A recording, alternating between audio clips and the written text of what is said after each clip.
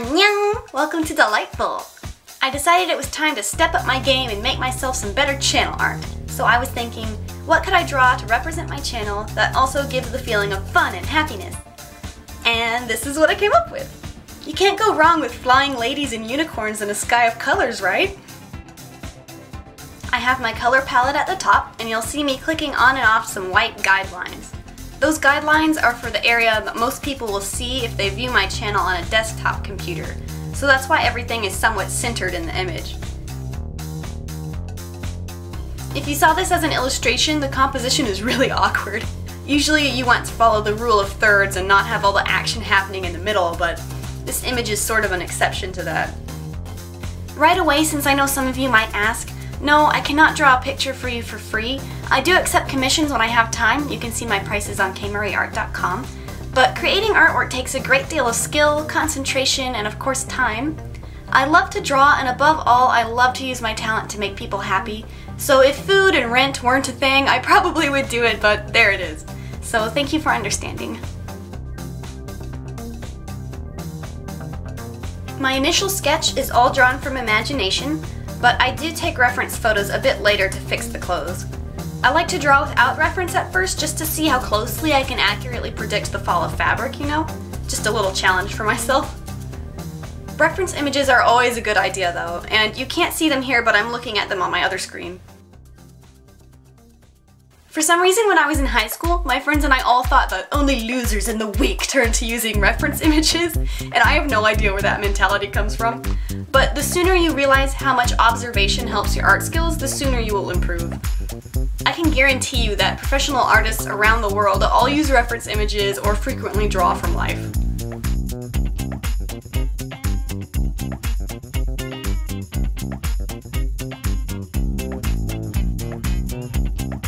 The item that this character is holding is called a norige. Nowadays, it's just a traditional decorative item that accompanies the hanbok. They're basically decorative tassels, I guess you could say, but I've always found that they're very beautiful, so I placed one right where you can see it in my composition.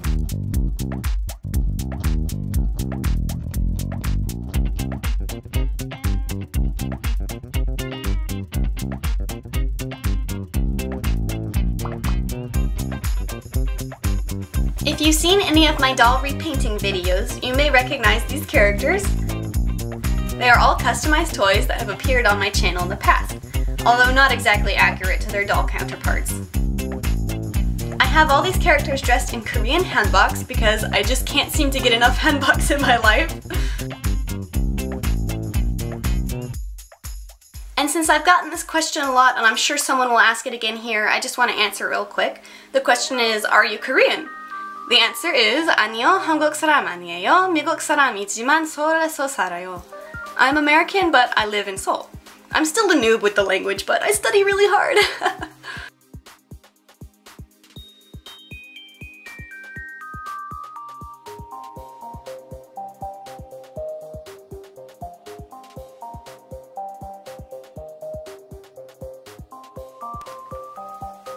I end up changing that hair color shadow a bit because at the moment I thought it looks kind of ugh.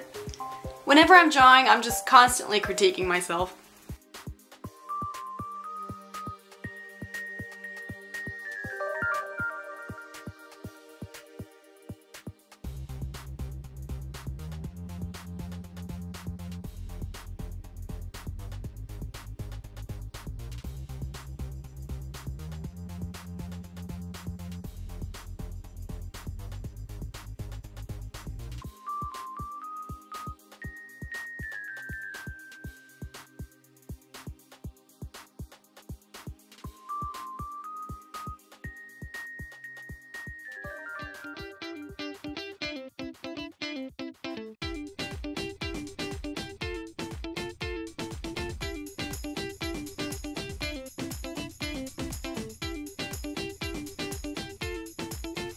Another problem you have to face is a physical problem in the real world, not the digital world, is, I don't know how many of you own cats, but cats love to lay on your tablet, just smack dab in the middle of the tablet. You can't draw anything.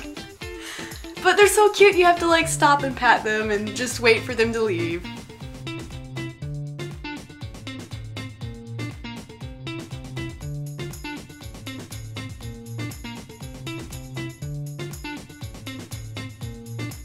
this blonde doll I'm painting now is my self-portrait doll, so this is me! I don't actually own a dress like that, although I wish I did.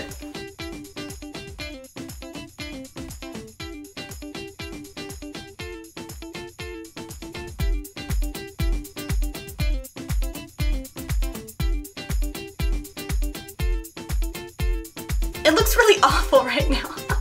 I struggled so long with my face here. You'd think it'd be like the easiest one of the bunch, but nope.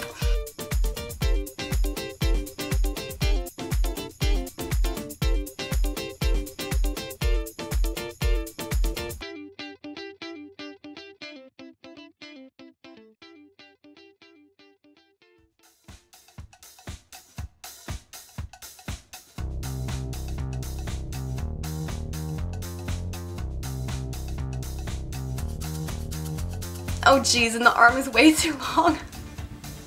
I'm moving on to the clothes for now, but I'll go back to change the face again later because I'm still not satisfied with it at this point, as you'll see. If you're ever hung up on a part of an image, just paint something else and come back to it.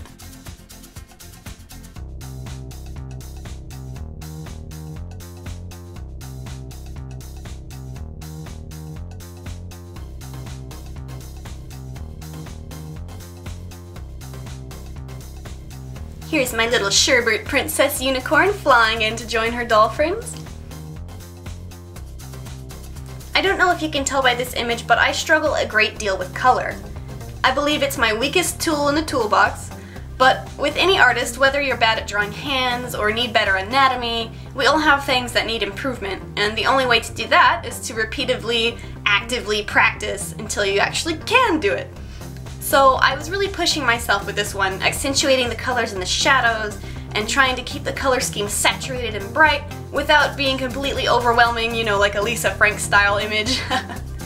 And I think it turned out pretty good. What do you guys think?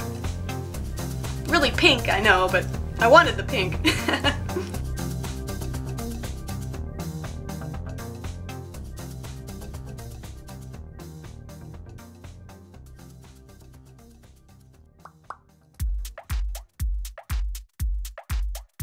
This image took me about 2 weeks' time. I had some other commissions I was working on at the same time, and I was also trying to get my Neo doll video up, so by the end of this I was just really ready to be done. So you can see I'm just filling in the rest of the space with clouds. I was gonna draw 2 more other unicorns flying in, but I just ran out of patience. Nobody's gonna see them anyways because they're outside the crop area.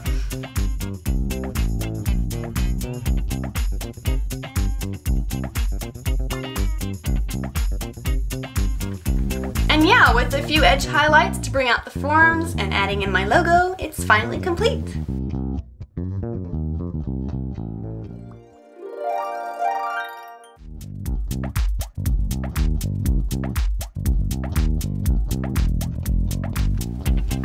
Thank you very much for joining me for this digital painting. I hope you enjoyed it. I made this in Adobe Photoshop CS6 using an Intuos 4 Wacom tablet. To see more sped up digital painting processes like this one, give this video a big ol' thumbs up so I know you like it, and subscribe to see more. Have a good day everyone! Stay artsy! Annyeong!